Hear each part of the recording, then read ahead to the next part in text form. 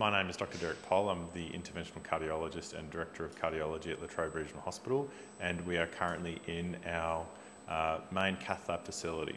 So the way the patient will end up in our cath lab is that they would usually be seen by their GP initially, and they would be screened to have, either chest pain and they want further investigation, or they've been found to have valvular disease needing further investigation, and they get, referred to a cardiologist. And then it's the cardiologist that sees the patient, makes an assessment about, do we need to rule out coronary artery disease, they've had a positive stress test, or that they've found that they've got some valvular disease that'll need surgery, and then we're doing a workup for that as well.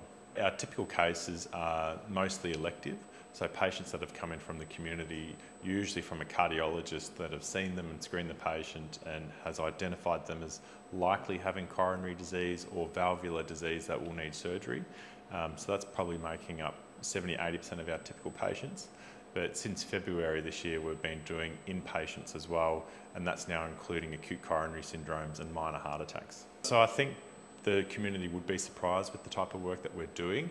I don't think that we've advertised the great work that we have been doing, particularly since February this year.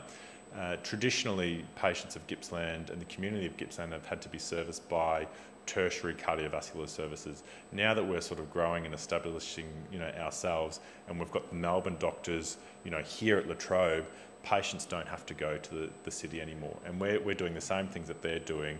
Our outcomes are just as good. We're using higher rates of intracoronary imaging than the average lab is doing in Melbourne, so we're trying to offer them world-class care and service in Latrobe Valley.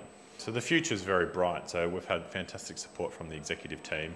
We're planning to build a second cath lab in the next 6 months, and that's just to maintain or keep up with our demand. Since we started in February this year, we've doubled the number of cases we're doing every month. That's with the same amount of cath lab time. We've started to do inpatients. We're doing more complex procedures as well.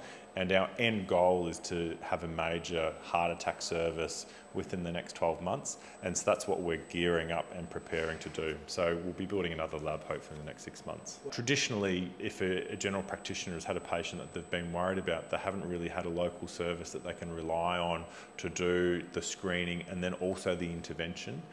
Traditionally, you go back a few years, they've had to do all of this in Melbourne. So this is a major step forward for the GPs working in the community, and then also the patients as well.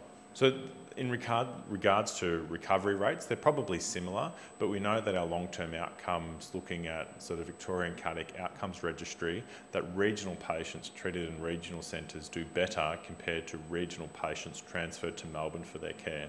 The exact mechanism or what's involved with that, we're still not quite sure, but the data is pretty clear that regional patients treated locally do better.